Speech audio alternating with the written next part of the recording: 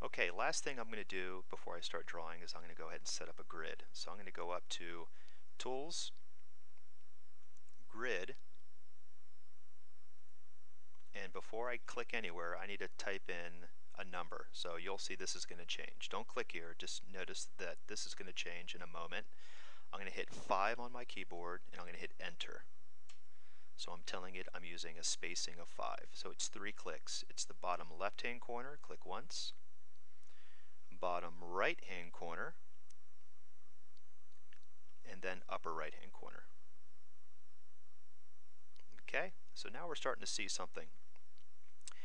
Now I'm going to go ahead and save my work, and I'm going to go ahead and start thinking about the outline of my car body. Now there's one part of your car which would be very helpful if I had something like a front airfoil.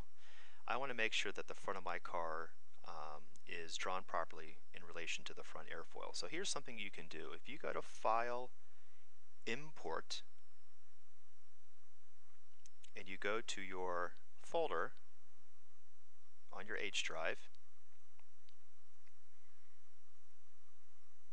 you could bring in parts. Now, you'll notice I may not see anything, so I'm going to change this from 3DS to SketchUp files. There they are. I'm going to bring in my front airfoil just to use as a reference. I'm going to hit Open. Now, this is actually a three-dimensional part, as you can see here, but I'm going to place it on my drawing exactly where it's located, and it just so happens that it goes right here. I'm going to click. Now, keep in mind that this is a 3D part. We're going to actually delete that later. Let me go ahead and return back to front view. Now, you could bring in your rear airfoil, you could bring in your side pod, and you can also start to check things like the wheel well size. But for right now, I'm going to leave that like so. So now I come into using lines and arcs. So keeping in mind that we have this drawing in front of us, we have a ruler in our hand, I can measure and pretty much figure out exactly where to start drawing. According to my drawing, I need to start actually right here at this guide. So I'm going to click once, twice, and as we've talked about before, sometimes to make these outlines you have to use multiple arcs.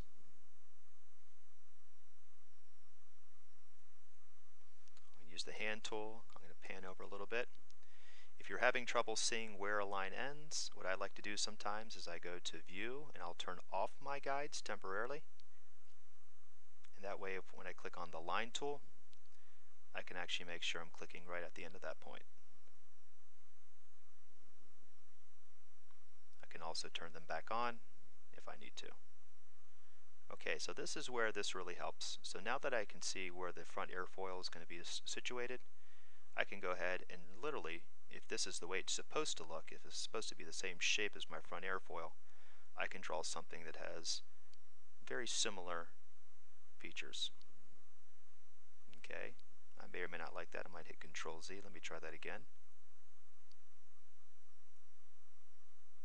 Okay, there we go.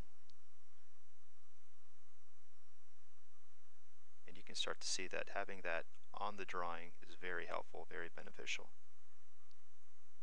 Alright, now, once again, I could have done that also by importing my rear airfoil and maybe even my side pod.